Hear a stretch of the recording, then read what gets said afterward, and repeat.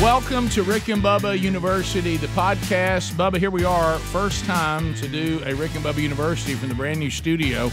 And let me tell you something, our first ever podcast in this new studio, not our first podcast, but just in the studio first podcast, is going to start with a bang. Rick, we're so excited to have somebody on the show today who is legendary to us, growing up, being Atlanta Braves fans, struggling through the years when they were just horrible, to finally breaking that, getting to the World Series and being World Series champions, the one and only Sid Bream. Sid, welcome to the podcast. Hey, Rick and Bubba, it's great to be with you guys, man. Congratulations on the new studio, bud. There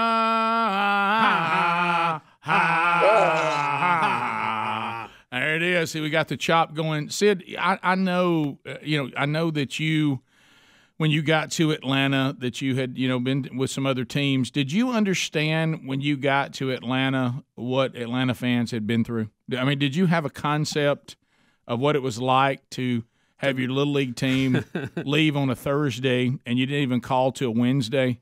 And your little league team could sit behind home plate at a Braves game. You might get to pitch a late inning. Yeah, and every one of us had our picture made with Darryl Chaney. Yep. I mean, do you realize what we thought we could never ever see it? Now, Braves fans today are spoiled. They don't know what your team was able to do for all of us. They really don't. No, and I guess Rick and Bubba, you guys are older than 29, going on 30 years old now, because I mean, that's how long ago it was. I mean, when John Sherholtz and Bobby Cox and, put together a great ball team back in the early 1990s. And I was just fortunate to be a part of that. But what I did recognize is I was coming from a winning team with Pittsburgh and making my way down to Atlanta that had the worst season in baseball in 1990. That's what I did know. Sid, Bubba and I have been working in radio a long time, and we grew up, I told you things about our little league teams going over there, and then, of course, Dale Murphy came, and he was – We got to see Hank Aaron play. They just didn't win a lot of games. Yeah, they didn't win a lot of games. And then Dale Murphy came, which means we would at least score one run. And so it was we would be on the air, Sid, doing Braves games, and the Braves would go to a commercial break. But sometimes they would just stop talking during the game, and you could hear the beer salesman in the background, and you would think, have they gone to the commercial break? Yeah, you'd panic. Yeah, and then all of a sudden you'd hear ball inside, and you're just like, now the announcers have stopped. They're not doing color commentating anymore. What are they possibly going to say? So when you're 17 games out of first place, and it's like the first month, it's not a lot to say.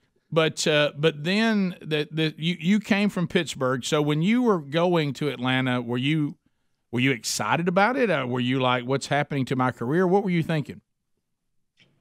That's a good question. I mean, I just know that, at that point in time, to give you a little history, Pittsburgh, after the 1990 season, after we lost to the Cincinnati Reds in the playoffs, the Pittsburgh management came out and said the very next day that we lost to Cincinnati that Sid Bream was their first priority to sign for the 1991 season. So I can tell you that my wife and I were ecstatic, thinking, hey, we're going to be in Pittsburgh. We're going to get a multi-year contract. Things are good. And but, to let you know that throughout negotiations, they didn't even get close. They didn't even get close to, ballpark or market price with me. And so it went to free agency. And then at that point in time, Atlanta gave me a great offer, said, we want you to come down. But even after all that, to make a long story short, guys, I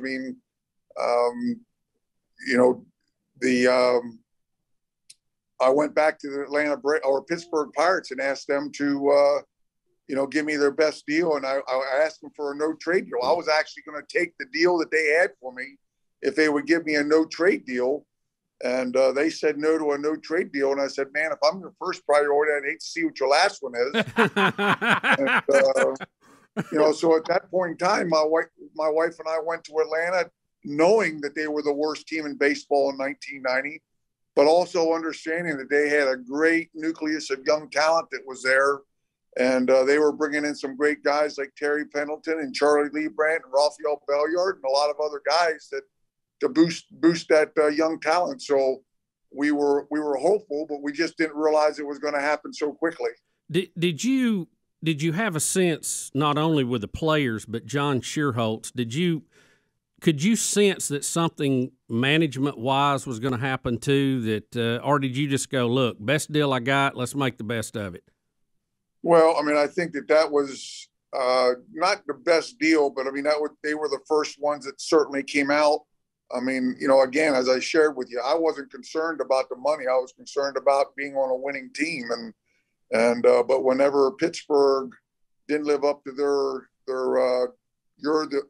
our first priority, then my wife and I went the other route a little bit, and we thought about the funds. But as I stated, I mean, we understood the people that they were bringing in, knowing that they were really doing a great job of filling a lot of holes to try to make that team a winner. So John Schuerholz, you know, and I'm sure it was because of Ted Turner giving me the okay, said, hey, let's start building this team and making it a good one. And John Schuerholz did a great job of that.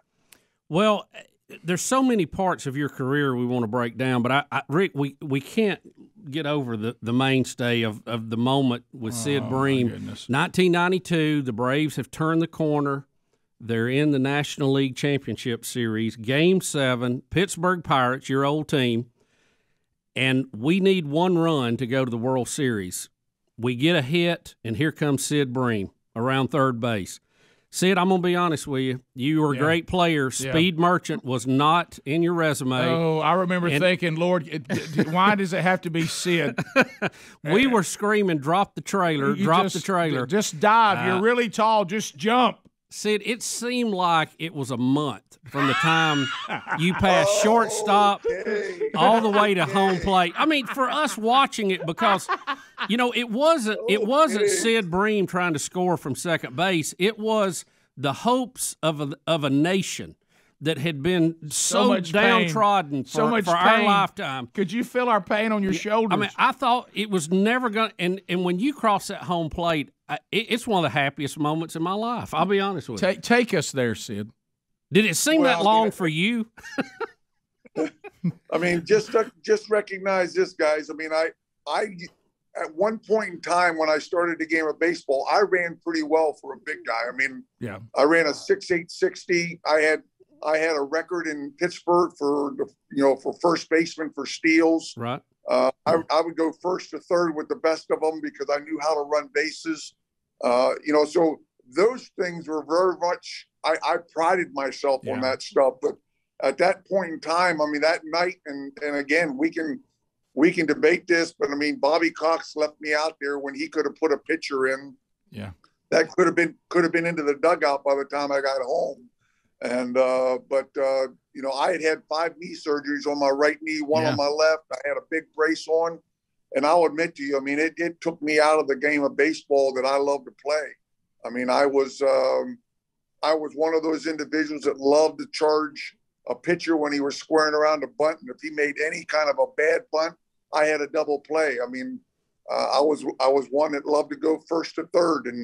But when that last knee surgery took place, it just took me away from the kind of baseball that I love to play. I mean, I had to really determine in myself what I needed to do before I got to a place. And a lot of people on that particular play sat there and always commented, man, what a great hook slide. And I said, where was a hook slide? I mean, I went straight into the base. There was no hook slide in that thing. But I mean, as you guys were talking, I mean, that has been my life. I mean, that has been my career, that particular play on October 14th of 1992, because sitting out on second base, I mean, there were 2 outs. I was the winning run. Francisco Cabrera comes up to the plate, and I tell people, I mean, you guys are making fun of my speed, but I tell people, I mean, as I came around third, I looked out to Barry Bonds and saw that it wasn't going to be close. So I shifted down just a little bit, just so that I could make it close and take us to the World Series. I think you're looking at it wrong. We're not making fun of your speed as much as I think because of the place we were in the space-time continuum, it seemed like a long time. Did it seem that way to you? Or when that ball was hit, were you going home? What were your thoughts at third base? There was a lot of individuals, shoot, Jimmy Williams was stopping you. I don't know. I don't know to this day. You were always taught to put the pressure on the defense. I've never, ever seen a video of Jimmy Williams along with myself in any video to let me know if he was stopping me or he was making me go. But you're always taught you put the pressure on the defense. For somebody else to come up and get a base hit to win that ball game would have been very, very difficult against their closer. And so right from the get-go, I had the best scenario possible. I had 2 outs. I knew that they weren't going to try to pick me off. And at the crack of the bat, I was off. And even with all that, I beat it by about 4 inches. Yeah, it was a thrilling moment. Yeah, it was. And of course, as you said, all you had already done before that, immediately everything shifts to Sid Bream with the winning run for Atlanta and ending so much heartache for Atlanta fans. We'll come back. We got Sid Bream with us. There's so much we can talk about in today's edition of Rick and Bubba University, the podcast. All right, so, Sid was talking about, being out there in that moment. And let me tell you this, men, when we don't talk about underwear a lot, and it's a weird transition to talk about underwear, but when it comes to Tommy John, I think we need to, and we're not talking about the surgery, we're talking about the underwear. Because, if you are, thinking to yourself, hey, it doesn't really matter, why don't you take the challenge? Why don't you get Tommy John underwear? And they are so much more comfortable. And when you're comfortable and underwear fits the way it's supposed to on a man, everything that you do, you can do better. Now, ladies, they have stuff for you too. But right now, I'm strictly talking about Tommy John men's underwear. They're breathable, they're lightweight, the moisture-wicking fabric, 4 times the stretch of competing brands. So they've sold over 17 million pairs. But they also have loungewear that looks great and it's comfortable, and you can wear them anywhere. So if you right now would like to take the challenge, get 20% off your first order when you go to TommyJohn.com/RickBubba. That's TommyJohn.com/RickBubba for 20% off. And I'm telling you, from our experience, these will be the best pair you ever wear, or they're free. And we can tell you, you're not going to be giving them back. You are going to love them. So go now, TommyJohn.com/RickBubba. Sid Bream, our guest today on Rick and Bubba University, the podcast. And Rick, can I? Oh, yeah, I want to say something to Sid. During the break, I went and looked at the video again of that play. Okay. Sid, you were digging. Yes, you were. Because that ball was not near as deep as I remembered it being. That was a hard play to score on if you were a speed merchant. So, again, congratulations. I guess to us watching it, because we'd had so many heartbreaks with the Braves, it just seemed like it took forever. It was like it stood still. Yeah, you know what you need to say? It was like the Matrix. Let me tell you what when I was watching you run, and it seemed like I was just hung and suspended. I'm going to go and stand up for big men everywhere. Sid Bream, you saw it. It wasn't hit that deep, and he made it home, so who says he's slow? He made it. So if you made it, you had to be pretty quick, even with the knee hobbling along. Guys, I don't know if you know all the story about that, but Andy Van Slyke, Barry Bonds was actually playing real close to the warning track. And Andy Van Slyke, the center fielder for the Pittsburgh Pirates, the story goes that he told Barry to move in. And Barry gave him the Hawaiian peace signal.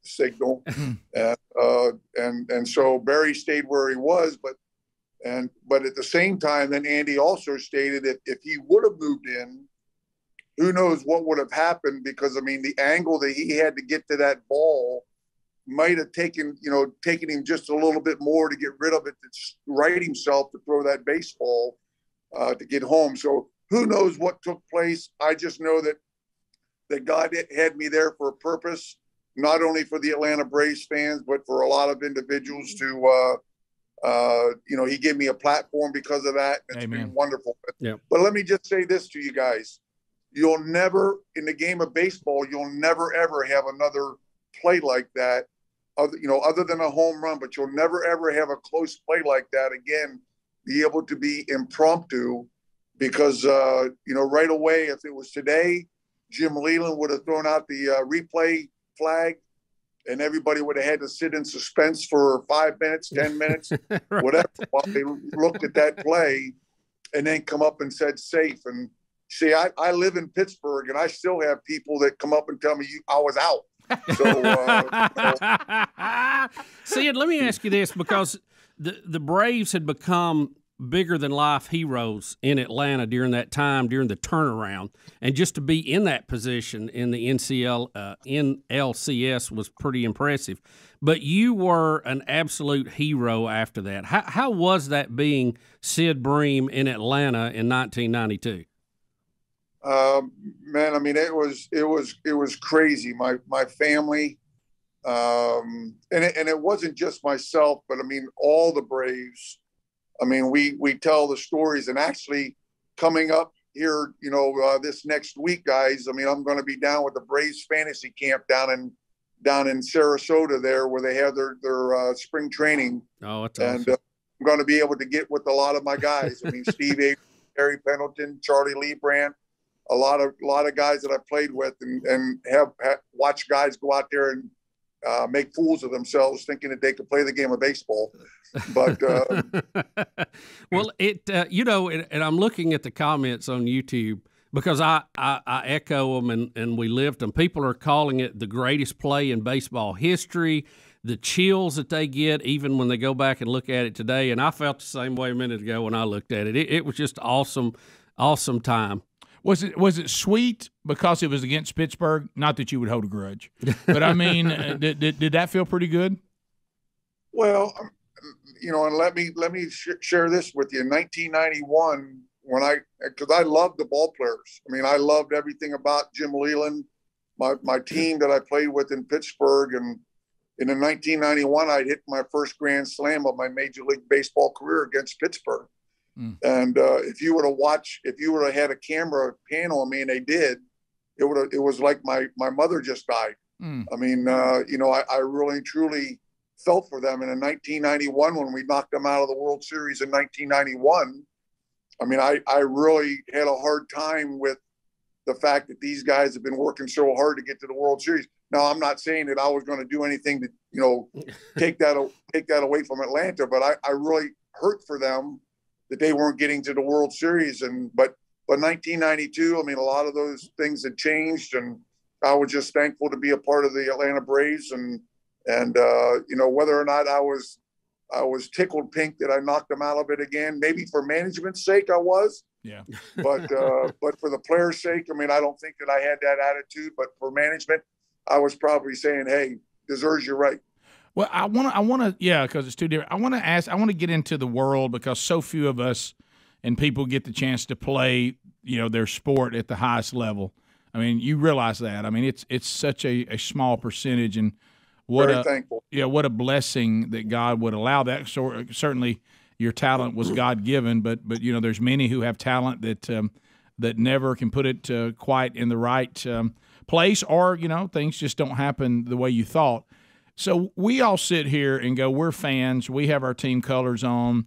You left another team. You're our guy now. And fans switch relatively quick. I mean, just honestly, I know it's a business. You're from Pennsylvania. You're living there now. This is your home state. This is Pittsburgh. You go to Atlanta, and I know you were in L.A. before Pittsburgh, but I mean, you spent time at Pittsburgh. Do these transitions for players? I know you're pros. I got that. But are these transitions as quick? I mean, do you say, man, I have been giving my all for this uniform, and now I've got another uniform on and a whole group of players. How quick do you transition to, hey, this is my team, other than just being a pro? I mean, I think, it happens pretty doggone quickly. I mean, when I got to Atlanta, Bobby Cox sat Terry Pendleton and myself down and just told us, hey, we're looking to you guys for leadership. And so right from the get-go in spring training, Terry Pendleton and I were, just debating and talking to ourselves, saying, hey, what can we do in order to get these guys to understand what winning's all about?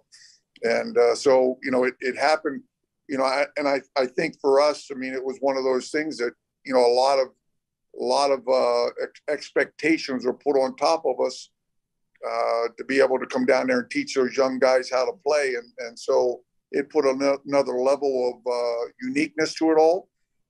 But most guys, I mean, it's you're ready to go. But let me just go back and share with you. I mean, this is another memory for me that my wife and I just we suck it up when we think about it. But when I went back to Pittsburgh for the very first time in 1991, after all this, and the people knew the struggle that took place.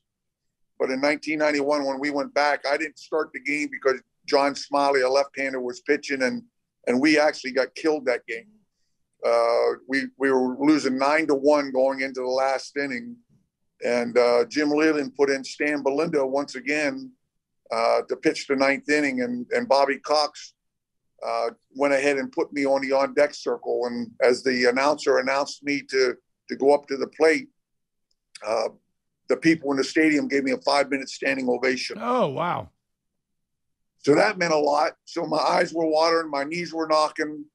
No business being in the batter's box because, I mean, if your functions aren't there, you just sit and say, man, what am I doing here? But somehow, some way, Stan Belinda threw a pitch. And like I said, my eyes were watering, my knees were knocking, and I swung the bat, hit the ball over the center field wall, and wow. ran around the bases and came in and stepped on home plate. And the people gave me another 5-minute standing ovation. And you know, it really meant a lot to myself and my family that we gave it everything we had, and the people appreciated that.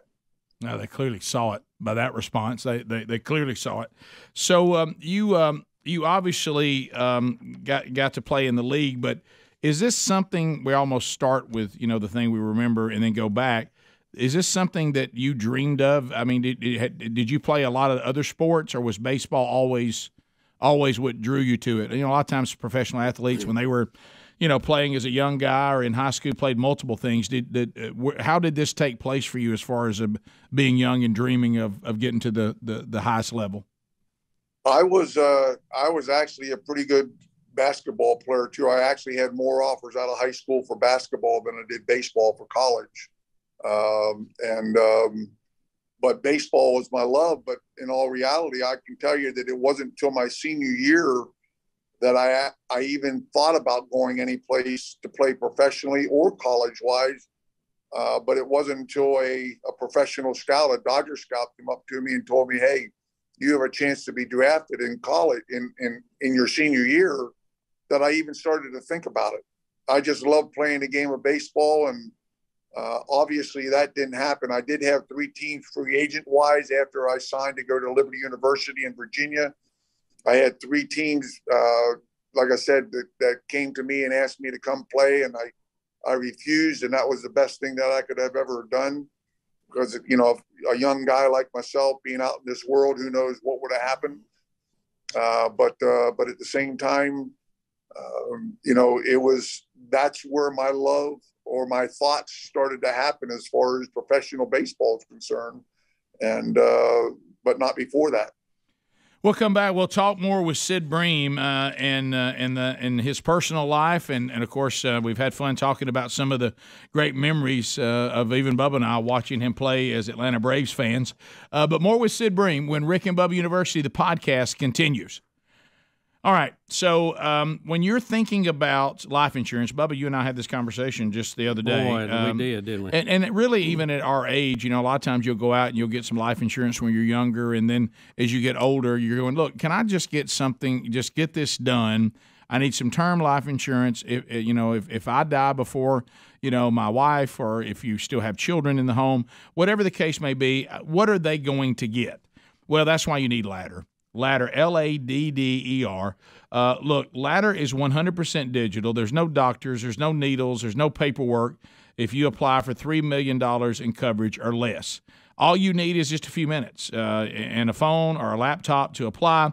Ladder's smart algorithms work in real time, so you'll find out instantly if you're approved. Now, if you want to talk to a person, their team of licensed agents, they don't work on commission, so they'll help you, and they're not trying to upsell you or try to get you some whole life plan or anything like that. There's no hidden fees. You can cancel anytime you want. Get a full refund if you change your mind in the first 30 days. So in 30 days, if you're inside that and you go, I don't know, well, they'll give you a full refund. So ladder policies are issued by insurers with long proven histories of paying claims. So you're not dealing with some run-of-the-mill. You're dealing with the best of the best. They're A-plus, by AM best. Finally, the life insurance costs more as you age. So, Bubba, you and I cross this off the list. Get it done. Yeah, we've learned that. Yeah, we've learned that. Ladderlife.com/Rick Bubba. See right now if you can be instantly approved. That's LADDER life.com/Rick Bubba. Ladderlife.com/Rick Bubba. Back on Rick and Bubba University, Sid Bream is our guest, and we've talked a lot of baseball. We've talked a lot about this historic moment, a couple of historic moments in the baseball career of Sid Bream. But I know now, Sid, that you are an avid outdoorsman, which, by the way, you have friends here. We also are avid outdoorsmen. What do you like to do outdoor the best? Do you hunt? Do you fish? Do you hike? Hey, Rick, I do it all. Climb trees? Yeah. What's your favorite? I'm an avid bow hunter. I mean, I basically will hunt whitetails, mule deer, elk. I've been to Africa a couple of times with my bow, and I enjoy. I mean, not that I haven't taken early on. I took a gun with me when I went to the Yukon and some other places, but as of today, I mean, all I do is bow hunt. Love the outdoors. Love God's creation. And love to be a part of it. So it's neat to hear that you guys are a part of that as well. Yeah, I mean, it's just we appreciate just going out there and relaxing. There's something about it that does more than any blood pressure pill will do for you. That's for sure. Tell us a little bit about bow hunting. What kind of bow do you use? And talk a little bit about that. I've been a Hoyt guy for a long time. And right now I just bought the new Hoyt RX5, the Ultra. And shoot Easton full metal jacket arrows out of it. But let me just tell you guys, I mean, you talked about being relaxing. This year in Kansas, I mean, it was nothing about being relaxed. I mean, I had sat for a whole week, seeing deer on my cameras, seeing some big bucks on my cameras, but nothing was happening. The Saturday morning, the day that we were leaving, I look across the field and here comes a 160, 170 class whitetail chasing the doe that's going to come right between me, right by me. And at that point in time, guys, I mean, something that's never, ever happened in my whole time of bow hunting, when I stuck my hand in to pull my bow off the bow holder, somehow my thumb got attached to the drop away rest cord.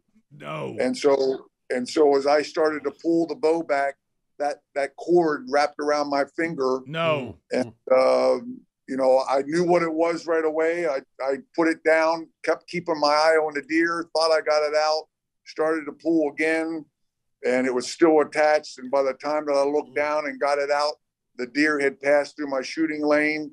And I was not a happy camper. I just want you to know that. Oh, my goodness. That's one of those non-relaxing moments we just talked about. Sid, what kind of range, what are you comfortable with? What are you good with as far as making a shot?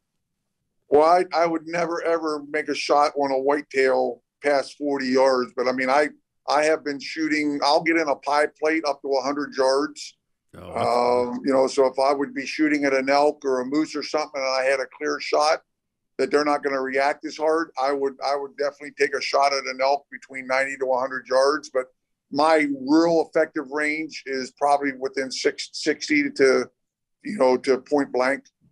Do you have competitions with your friends like we do? When the bow season starts here, we like to have something called the Bow Olympics, and we challenge ourselves on ridiculous shots like what you're talking about. I wasn't able to go to it last year, but my son has signed us up again this year. I was supposed to go, and then something came up that I wasn't able to go. But it's some kind of a men of, I don't know what it's called. I can't remember what it's called, but there's literally, they have shots out there like 105 yards. And my son came out of there losing about 6 or 7 arrows. And so I'm going to be going to that this next year. But at the same time, when my family is big bow hunters. We always get together every fall and do a lot of bow hunting together. But when we get together during the summer, everybody brings their bows, and we'll put balloons out there and have a competition to whoever bursts the balloon the quickest. He gets to pour cold water over the person's head, and or whatever. So we enjoy doing that kind of competition, and my son has started to overtake me. I used to be the best, but my son has started to whoop my butt now, so I'm getting a lot of cold water on my back. Yeah. So you have what, 4 children? Is that right? 4 and 4 children, exactly. Yeah. 3 great. I just had a new daughter-in-law come into the family on November 6th. Congratulations. So 3 great daughter-in-laws, and then I have 2 grandchildren. I mean, at 4 and 2. So did you have a hard time as a dad with sons? Did they participate in sports, or did you have to go through that routine? I had all 3 of my sons played, sports, basketball, baseball for the most part. My second son, he went to college, and my third son went to college on a baseball scholarship at Liberty University. My second son got signed by the Arizona Diamondbacks as a third baseman, and played several years before they released him. But I had some good talent. But what I've always shared with people is, if I got the instincts from my first son, the power and the arm from my second son, and the athletic ability from my third son, and put them all together, I would have had a franchise player. So did you ever like when you start out with your oldest son? Because I have 4 sons as well, and a daughter. But my oldest son came back one time to see me helping out with one of the teams of one of his younger brothers. And he walked out and he watched the game, and the game was over. And he said, "Excuse me, sir, I'm looking for my father. I did not see him during this game. Have you seen him?" And I'm like, "What?" And I'm like, "What are you talking about?" He goes, "Who is this guy out here?" And I said, "Oh, man, I'm sorry. You were my first one. I didn't know what I was doing." I said, I've learned to put this in the proper place now." He's looking at his brothers going, "You don't really, who is this guy?" Did you kind of learn through the sons to kind of, as you went along, the third ones, they really benefit from everything you learn with the others? Well, I mean, each of my kids, obviously, I had an opportunity to coach. My oldest one, I will say this to you. I mean, he came to me one day. He said, "Dad," he said, "I'll listen to you in baseball because you've been there, but don't try to tell me anything about basketball." And I mean, I just went, so. Don't tell me anything about basketball. All right, we come back. I want to talk about another part of this because obviously you're a man of faith, and I know you're going to be speaking at even an event in one of our markets, and with some of the guys from the show, and so I want to talk about that when we come back. Now, before I come back and talk about that, I want to ask this question. Let's go back to the 160 class buck that you didn't get because you got your thumb wound up in your bow. We all have tests in life, Sid, that God allows. Did you pass the test when with your disappointment when that deer went by? I would say, the Bible says to be angry and sin not. I can say this. I was angry, but I did not sin. Oh, man. I understand exactly what you're talking about. And being avid deer hunters, I've got one I let walk the other day for no other reason than I just was indecisive, and I've dreamed about him several times. I keep seeing him walking through. I think you just want to go to dinner. Yeah, I was just like, what am I? If I become that guy now that if I shoot a deer, I think I'm going to mess dinner up? Yeah. But anyway. Let me ask you this. How do you dream about a deer and then don't shoot him when he gives you the opportunity? He's dreamed after, I think. It was all over. He's had like non-shooters regret. Non-shooters regret. One of my sons even said to me, Dad said, walk with me through this. Why do we buy the feed? Why do we plant the food plots? Why do we have all these cameras? Why do we have all this gear? Right. Wasn't that moment why we do all that? And I was like, it is, but it's beyond that, son. It's you'll learn when you get older. There was a side of me that said, man, that's a good deer, but if he goes down, I kind of know what all that means. And, man, we got some good food back at the camp house. Yeah, I can smell it. I mean, so, all right, we'll come back. More with Sid Bream when Rick and Bubba University, the podcast, continues. All right, so I know these decisions we have to make with the products that we use. How many times, Bubba, have you said, I don't really like the way this company behaves. I don't like the things they stand for.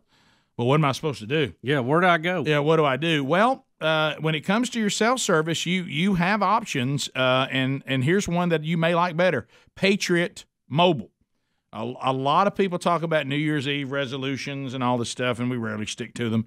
But what if you would like to resolve to do something that you could actually, say, I'm not going to keep sending money to this company acting like I don't have choices when it comes to my cell service.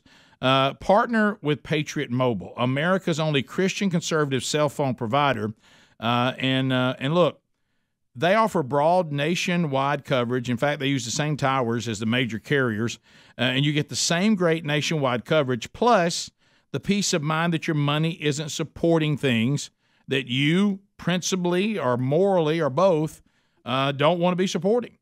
Patriot Mobile has plans to fit any budget, and their 100% U.S.-based customer support team provides exceptional customer support. More importantly, Patriot Mobile shares your values and supports organizations that fight for religious freedom, constitutional rights, sanctity of life.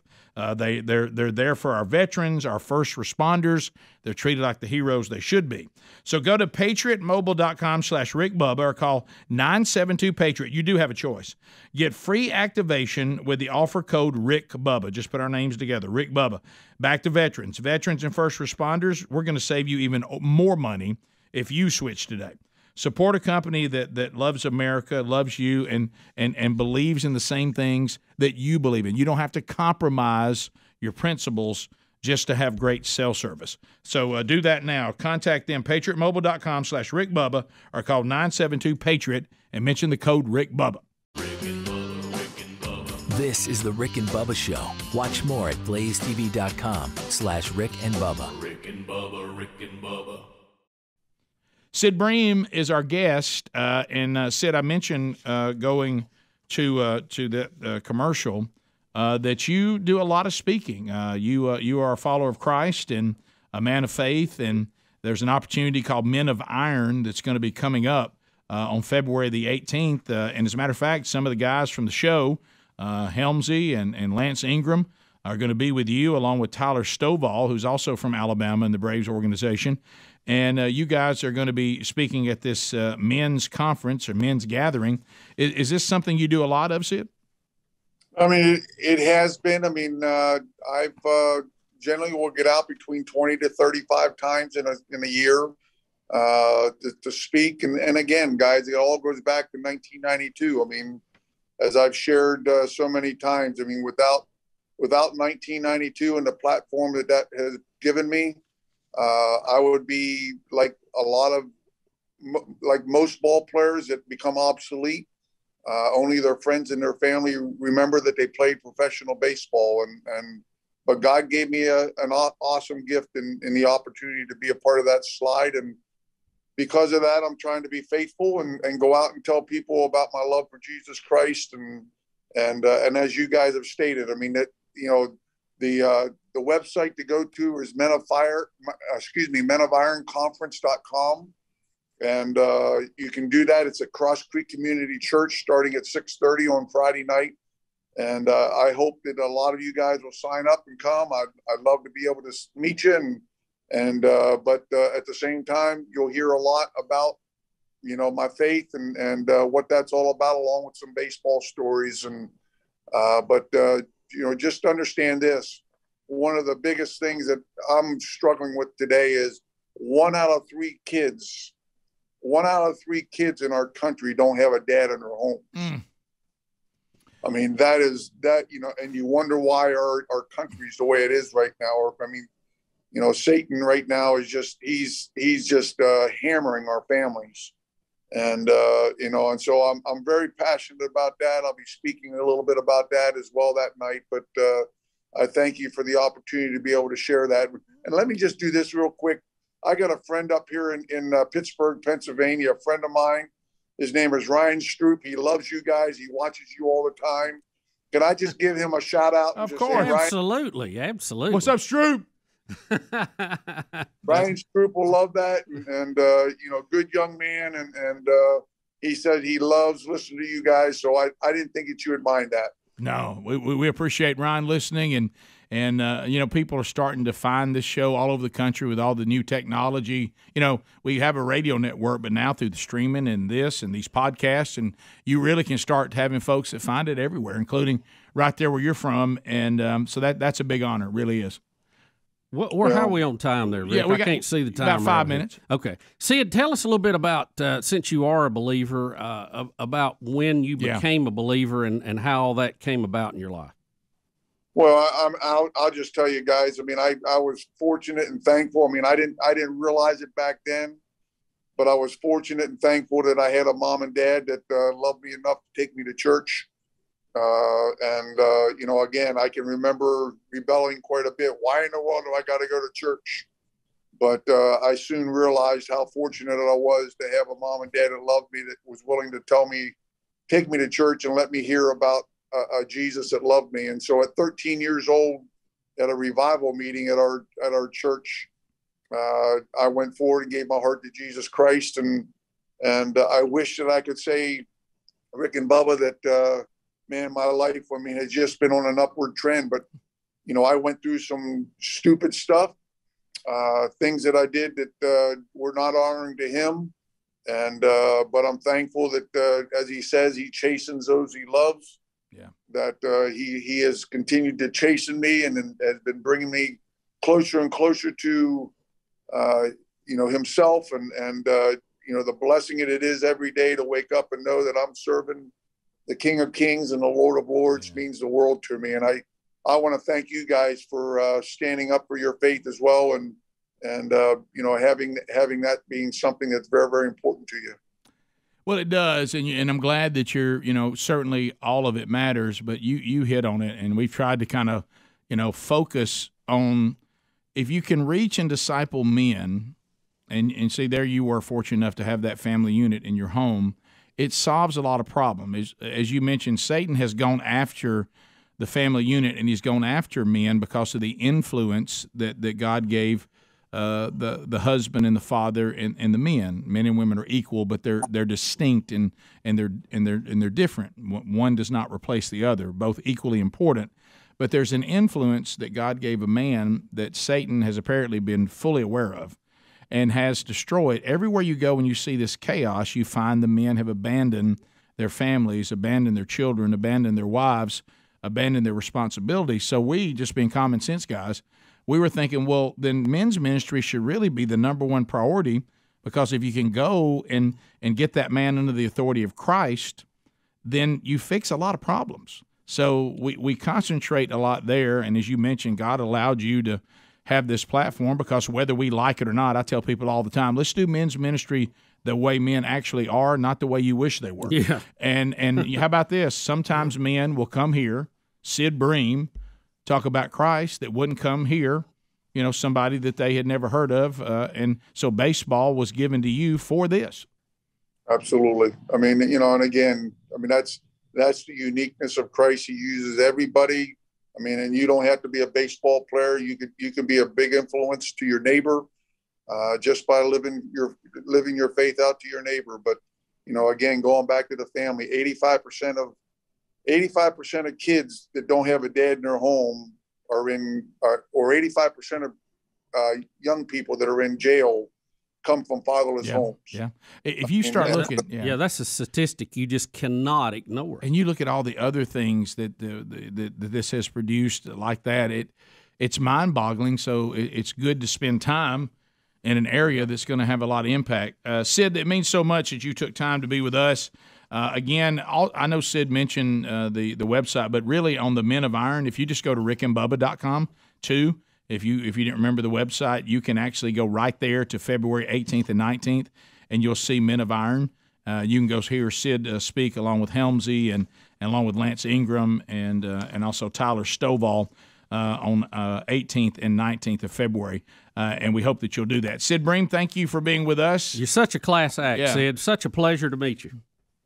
Well, Rick and Bubba, again, congratulations on your new studio, and thank you for what you do. Thank you for, like I said, being men of faith and being men of character. And I just wish you the very, very best. And one of these days, if I don't see you down here, I'll see you in heaven, okay? All right, sounds good. Looks like we're stuck with each other for eternity. That's right. And hey, on that call, we're all going to be safe. That's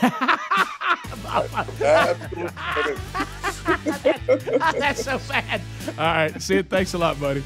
Take care, guys. You too. And thanks to all of you for joining us on this edition of Rick and Bubba University, the podcast.